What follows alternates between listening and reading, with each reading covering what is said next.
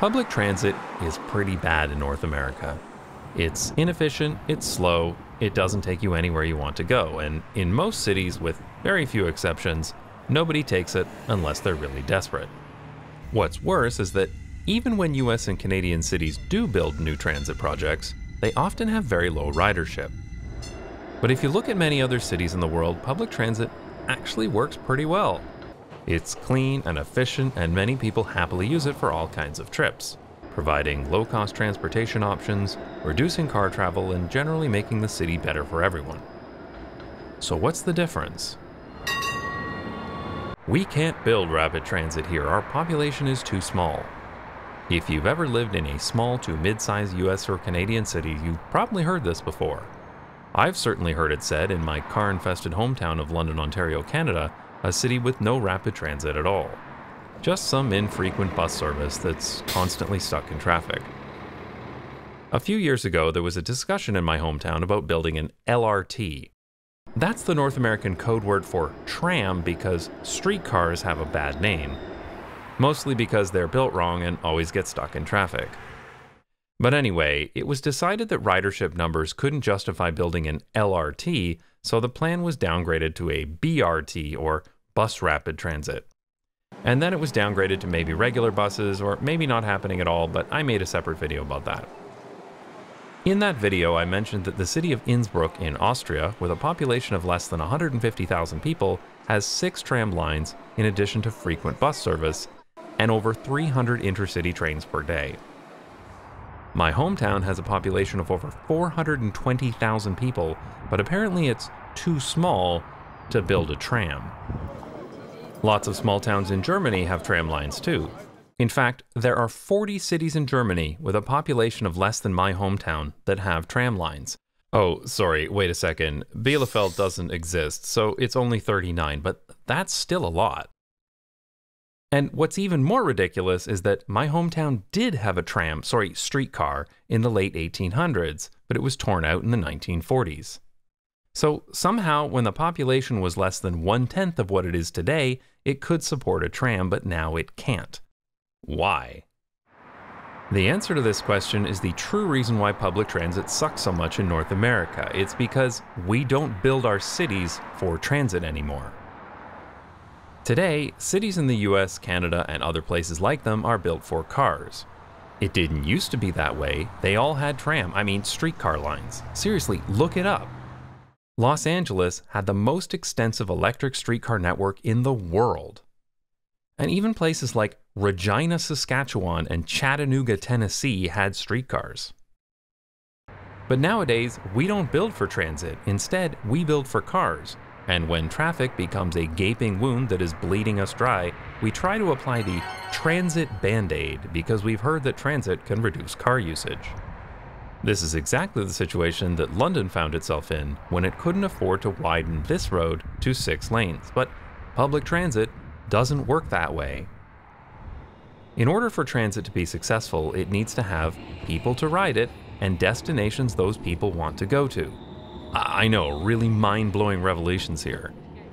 This means that people need a transit stop near to where they live and near to the places they want to go. The area around a transit stop that can be accessed by walking is called the walkshed. I guess then the area accessible by biking should be called the bike shed, but that just sounds wrong. So this area around a rapid transit stop is some of the most valuable and critical land in the whole city, and this is the key to a successful transit system. Unfortunately, we don't treat this land as if it were important. In the US and Canada, we often subject the area around transit stations to the same strict regulations that prioritize cars. For example, minimum parking requirements that require a certain amount of parking spaces to be built alongside any new development. This doesn't just guarantee that it will be easy to drive here, it also steals valuable land within walking distance of a transit stop that could be used for somebody's home or somebody's destination. This is what the land use looks like around a typical train station connected to Canada's largest city. An empty lot and a self-storage facility. They're more concerned with building parking lots for suburbanites than productive urban places, and I've talked about this before in a previous video. A transit plan without a good land use plan is a waste of time and resources because the transit is doomed to fail. It will forever be underfunded and struggling to gain ridership. And a good land use plan without a transit plan is a lost opportunity. And it's likely to just become a funny curiosity or retirement community like most new urbanist developments. These two things need to come together. They are completely dependent on one another. You simply can't have a successful transit plan without a good land use plan. But we don't do this in North America, and this is why our transit projects are doomed to fail. I recently made a video about this crappy business park that I used to work at in Mississauga, Ontario, Canada. I compared that transit experience, of buses that are always stuck in traffic, to a business park development in the Netherlands, built around a train station and a BRT line. Some people said this wasn't fair to Mississauga because, several kilometers away, they have some fancy new BRT stations. And yeah, these BRT stations in Mississauga certainly are impressive, and they've clearly spent a huge amount of money on them, over $500 million in fact. But look at what surrounds them. Here is the view from the train station at the business park in the Netherlands. The buildings are right there, easily accessible by wide sidewalks. And here is the view from the local BRT stop just around the corner. These destinations are immediately accessible to people on foot. Now compare that to Mississauga, where they drop you off at the side of a high-speed strode and a ½ kilometer walk to the nearest building through a sea of car parking. This place is not designed for transit. It's a place designed for driving with transit as an overlay to car-centric planning. For example, at this station, there are these houses only 150 meters away, but there's no connection except via the roads. So you'd need to walk almost a kilometer along a strode like this to get there. And you could theoretically get to the area around my old office, but you'd need to walk over a kilometer in the other direction along a narrow sidewalk like this. Now, Mississauga may build a bunch of high-rises near these transit stops, as some other suburbs of Toronto have done. But this BRT station has been here since 2014, and the area around it still looks like this. But regardless of those hypothetical developments, I guarantee you they won't be reducing the size of this strode, which means there's always going to be a huge amount of car traffic around these stations, which will require parking lots, parking garages, and driveways that make this place less inviting to people outside of a car. This public transit, as fancy and expensive as it is, will never be as successful as the same transit connected to a mixed-use walkable neighborhood. Now, this isn't exactly an unknown concept to American planners, which is why in recent years there's been a lot of talk about TOD, or transit-oriented development. The idea is that the area around rapid transit stops is upzoned, that is, allowed to be something other than a single-family home or a parking lot. In this way, new developments are created in places where public transit is convenient for the people who live, work, and shop there.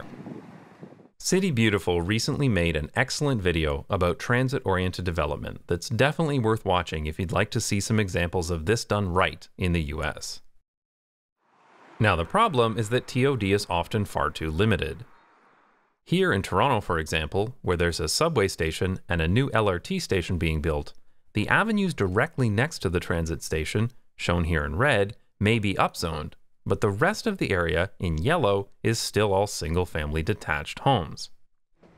This creates such intense pressure to build on the small amount of upzoned land that developers cram in as many units as possible.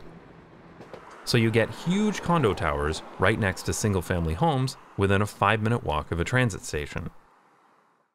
A better solution is to allow and encourage walkable mixed-use developments within a 10 to 15-minute walkshed of every rapid transit station. In most cases, this would allow for a more gradual range of missing middle housing like those found in most of Europe, instead of giant condo towers next to single-family homes. Again, good land use and rapid transit need to go hand in hand, and neither should be built without the other. But here's the problem. If you propose building transit in North America where there is no development, you'll be laughed out of the room.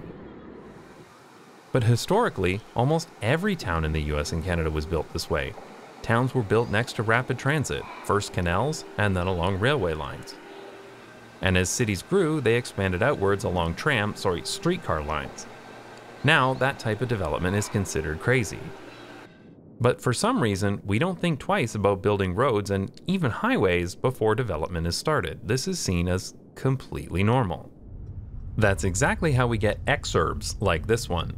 Suburban neighborhoods that are connected to nothing. These places will never be accessible by public transit, and the people who live here will need to depend on their cars forever. When we design a neighborhood only for cars, people will drive. They will drive to work, they will drive to shop, they will drive to do everything. They will set up their life around driving because there's no other alternative. But once you've built this way, it's almost impossible to put that genie back in the bottle, and over time, car traffic will increase indefinitely with no way to build any feasible alternatives. A few years ago, images of this subway station in Chongqing in China were circling around the internet. People in North America were laughing at the stupid Chinese government who built a subway to nowhere. But a few years later, it looked like this, because this wasn't stupid, it was intentional. The city needed more development, so they built it around public transit lines. Now, does this mean we should be building trains to every cornfield and cow pasture in the country? Build more trains!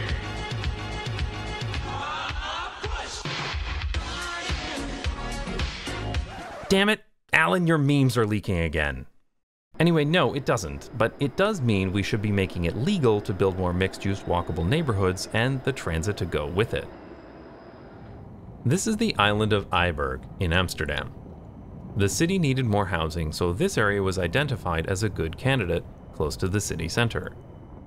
But notice that as this area was built, they built the tram line here at the same time. The tram line opened in 2005 just as the first homes were being completed, so as residents moved in, they had regular and reliable transit access to the rest of the city. This ensures that, right from the beginning, these people can build their lives around transit. This place would be totally different if they had built it only for cars and then tried to add transit a few decades later. This is a whole other level of transit-oriented development that is far beyond what you'll find in North America. Now, if you live in the US and Canada, this kind of development is probably beyond your city's ability, but it is possible to build upon those few walkable places that do exist. In his book, Confessions of a Recovering Engineer, Chuck Marohn talks about how transit can be a wealth multiplier for cities, a way to bring value to developments by making them more accessible. But that only works if, when you exit that transit, it brings you somewhere that's friendly to people walking. Not like this. We still have a few old walkable neighborhoods in the US and Canada built before the 1940s.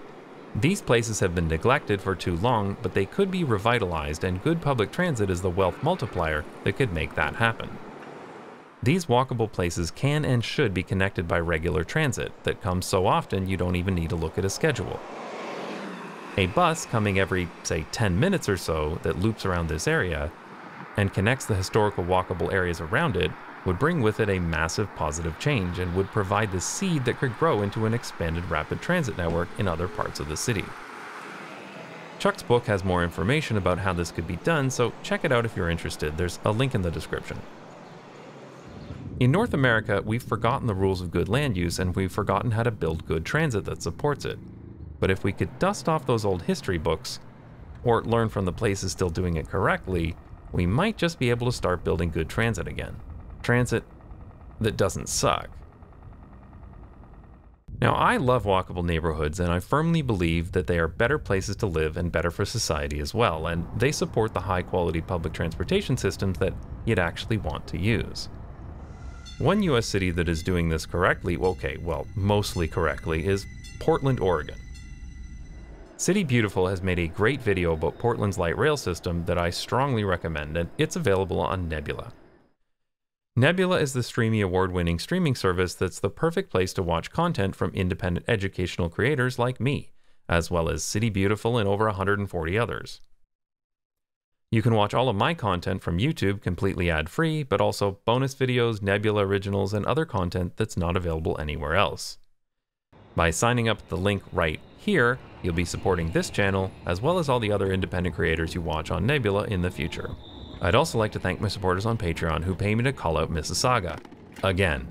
Come on guys, let's get some good land use around those stations, eh? If you'd like your name in this list of supporters, visit patreon.com/notjustbikes.